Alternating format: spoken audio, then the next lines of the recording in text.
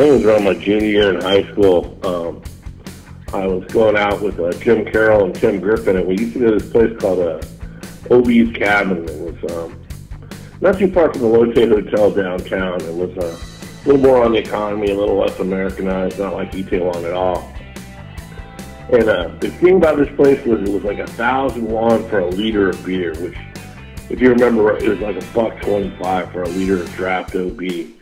And that was an incredible deal. And, you know, obviously as kids, we were always broke. So we could go down there and try to drink 3, 4, 5 liters of beer and just end up completely sloshed. So we're down there drinking one night, and John Talley and Tom Merrill and some other people came in at the same time we were there.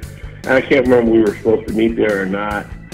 But, you know, everybody was having a great time. And all of a sudden, these two idiots started singing the Greg Kihn Band breakup song. And to this day, I can't hear that song on the radio without thinking of those guys and how much fun I had that night. And then I got home, I was so sloshed. I ended up losing my key. My father let me in the apartment. He was so ticked.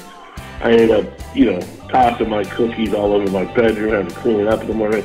So the night did not end well, but man, I had such a good time that night. And just Tom Merrill and John Talley singing that stupid-ass song just was so freaking hilarious. And of course, you know, I don't know, Tim and me, I don't know how we got home. I'm sure Tim, with his limited career, managed to find us a cab and pour our drunk asses in the cab, because Tim always could handle his liquor better than anybody else out of the three of us. But that was just one night that I really remember and really enjoyed.